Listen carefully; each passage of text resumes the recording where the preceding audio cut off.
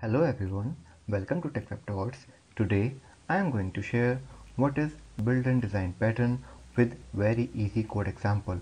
So let's move ahead to check out the agenda, what points I am going to cover in this session, what is builder design pattern under creational design pattern, and what are the use cases of builder design pattern, its code coverage and its advantages. And if you have basic knowledge of OOPS concepts and OOP pillars, then it will be a cake of walk for you. So let's move ahead without wasting time to check out what creational pattern is. Creational design pattern deals with object creation mechanism. It especially focuses on how the objects are created and utilized in an application. Creational design pattern solve the problem by somehow controlling the object creation. So it means we are completely managing how objects are created under creational design pattern. So there are total 5 design patterns that comes under creational, and first 3 we have already covered: abstract, factory and singleton. So today we will cover builder design pattern. Okay, so let's move ahead a step further to check out the things. Let's go by definition first. According to the definition, builder design pattern separate, or you can say isolate, the construction of a complex object from its representation, so that the same construction process can create different representations. Last line may be confusing, but don't worry, I will explain this thing with very easy example. So according to the concept, the builder pattern is useful for creating complex objects that have multiple parts. The creation process of an object should be independent of these parts. In other words, you can say the construction process does not care how these parts are assembled.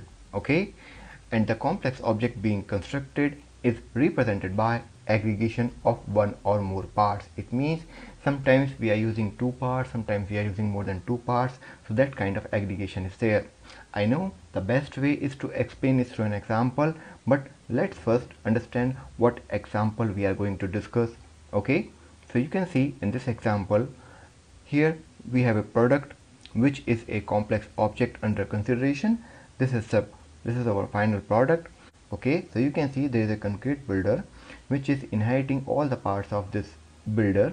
Okay, and director is responsible for creating the final object using builder interface. Okay, so this is my director class and this is my builder interface, and concrete builder is implementing this builder, and it is also responsible for finally generating the end product. Okay, and between director and product there is a many operations are going on, but director is not directly involved in this operation. Okay, so let's move ahead further, just go a step deeper. So if I take an example from the director, let's suppose it contains one method which is construct. Okay, and then it is dealing with the abstract builder that contains build parts. Okay, and when we are using parts, let's consider we are talking about car or motorcycle. Okay, so when we are dealing with parts, so you can see there are 3 builder 1, 2 and 3. So let's read out the very important point only. As shown in the figure, there is an abstraction of builder in the form of abstract builder class. This class defines the build part method is supposed to create part of the complex object under creation. Okay, we are considering this is the complex object 1. The abstract builder is inherited by 3 builders. We can see builder 1, 2 and 3. Okay, these are the different parts that we want to develop, or these can be 3 different type of product that we want to achieve. Each of the builder class implements build part. Okay, this is the build part. It means it is implemented by every builder. Okay, thus each concrete builder class is responsible for creating the part it is assigned to build. Okay, if I take more explanation from this example point of view, the builder process of all the 3 builder classes finally arrived at a finished product. Yes, all 3 finally making a final product, and the product is the complex object constructed by a builder. Yeah, that's very clear from this example. The process of constructing the product is ordered by, often called, director. Okay, so this diamond symbol says this director is initiating the abstract builder build parts, and then build parts is doing all the complex stuff or creating the final product. Thus, the director class initiate the product construction process. I hope this is clear now. So what actually the class diagram will look like if we implement. So this is our director. Okay, it contains one method construct and it is our iBuilder interface. You can use abstract class as well if you want to have some common implementation, and it contains different part of the product. Let's take example of car. Okay, so it contains add headlight, body, and operation, start operation, and all. We will see all these things in Visual Studio. So there are two concrete builders in the middle, motorcycle and car. Okay, it contains all these methods implementation, and at last we have product. Let's switch to Visual Studio to see all these things in action. This is my Visual Studio, and this is the same solution that I was using in my all previous design pattern series, and this is ASP.NET Core Web Application. Okay, and in that I have created separate folder for separate design pattern. So we will focus on build a design pattern only. As you can see, I have already implemented important piece of code, so it will be easy for us to implement. We will focus only what are the important parts. So we will focus on practical example. So we have already seen this class diagram example. Okay, but let's go through one by one. So this is our director class. Okay, and you can see this director class contains one builder of type iBuilder interface. Okay, and you can see it contains, this class contains one method which is construct, and it is receiving a builder reference type variable. It is iBuilder reference type variable. Okay, and yes, we know in iBuilder, let me show you. iBuilder contains these 6 methods including start, build, add, end operation, and get vehicle. Okay, we are not implementing this iBuilder, we are just calling all these methods with the help of iBuilder type reference variable. Okay, so we are assigning this iBuilder variable to this iBuilder, and then we are calling all these methods. Very simple. Okay, so it contains these 6 operations. Okay, and 5 of them we are calling from director only. Okay, for construction. Okay, we are not returning the product anymore from this builder in director. Now next, this is our concrete builder. Okay, so you can see we are implementing, this is our car builder. We are implementing iBuilder interface, and we know interface contains 6 members. So in constructor, what we are doing, we are just setting its brand name, what kind of brand we want to use to make this car. Okay, and we can see in setup operation we are simply adding in product, add, and this is the string format that we are using. So now you must be thinking what product is. Let me show you. Select product, hit F12, so you can see what product is doing. In product we have one list type variable. Okay, so we can contain all the operation output that we are getting. Okay, and in constructor of this product we are simply initiating this list of string. So you can contain any list of, like you can use linked list as well, you can use array list as well, but for example we are using list of string. Okay, so we are initiating the string, and then we are calling the add method from this car concrete builder, and everything that we are receiving as an input in add method we are just appending in this list.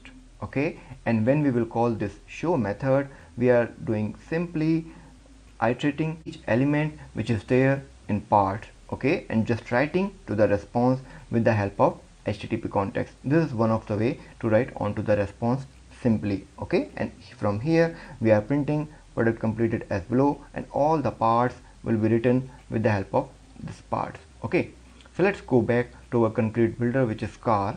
Okay, and here we are calling product.add, so this string will be added. Okay, and similarly build body. So in real life example, definitely you will perform many operations here, that what you want to do, then at the end you can add the result in this product. So we are following step by step. We are building body, we are adding wheels, just applying all these wheel operation, applying all the headlight operations. Okay, and if you want to perform any action at the end of the operation, you can mention here as well. Okay, and at the end you can see this car is implementing iBuilder, so that's why we are giving implementation for this product. At the end it will return the product instance of from this car. Same thing we are doing with this motorcycle example. This is our concrete builder. Okay, it is also implementing iBuilder. Steps will be same: creating two private variables, brand name and product. Okay, initiating the product and setting the brand name in constructor. Okay, and setting all the operations, performing what actually we want to do: insert wheel, add headlight, and end operation, and at the end it is returning the instance of it. Okay, so we have covered director, builder interface, car, motorcycle. These are the concrete builders. We have covered how product is behaving and what actually it is doing. Okay, and at the end how we will cover all these operations. Okay, so this is simple ASP.NET Core example. Let me expand this one. So these all are the commented area. I mean, if you want to use any of the existing pattern, you just comment the reason and just uncomment the one that you want to learn. Okay, so it contains all observer, strategy, adapter. Okay, let me come back to focus on this. Simply we can see from the using statement we are using builder pattern. Okay, so let me minimize it and go back to the way we are calling. Okay, simply we are writing onto the response, it's build and design pattern demo. So very first thing, so these steps are very important. Give me your focus. So first we are creating instance of director class. Okay, that's not an issue. Then after creating the instance, we are not calling its method, which is constructs. Okay, then we are creating iBuilder type reference variable, and in that we are assigning new instance of car. Then we are creating one more instance of iBuilder. In that we are assigning motorcycle instance. We are passing Ford and we are passing Honda. Okay, so this is my car builder, this is my motorcycle builder. Then we want to perform the making of car. At this point of moment we are calling director.construct. Okay, so we are calling director.construct. So this will perform all these actions and everything will be added inside the product list. Okay, let's go back to the startup file, and now finally we are calling car builder.getVehicle. Okay, so what it will return? The product from the car builder. This is my car builder. It will return the product. It contains every information.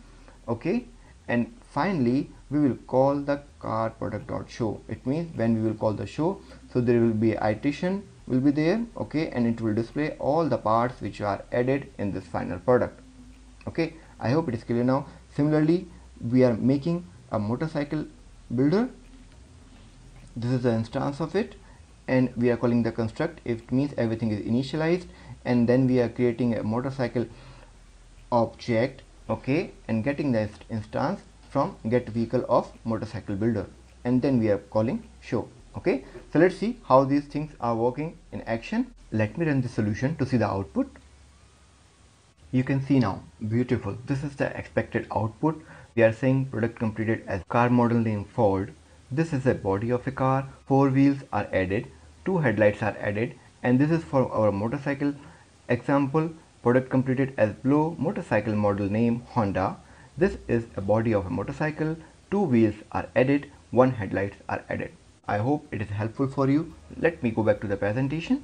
I hope that example is clear enough. Let's move ahead to cover very important question and answer that you might be thinking. What are the key advantages of using builder design pattern? So you direct the builder to build the objects step by step, and you promote encapsulation by hiding the details of the complex construction process that we have already seen. The director can retrieve the final product from the builder when the whole constructor is over.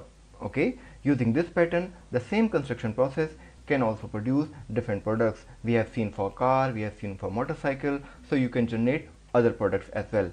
What are the drawbacks associated? So it is not suitable if you want to deal with mutable objects. Mutable means which can be modified later stage in an application. You may need to duplicate some portion of the code. These duplication may have significant impact in some context. To create more products, you need to create more concrete builders. Okay, so one more question you can think: can we use abstract class instead of interface? Yes, it is completely possible. You could use an abstract class instead of an interface in this example. If you have any question, any suggestion, you can leave as a comment. I will reply on that as soon as possible. Don't forget to provide your feedback. That's the only inspiration for me to create such videos. And don't forget to like and subscribe, and I will see you in the next video with some new learning. Till then, bye bye.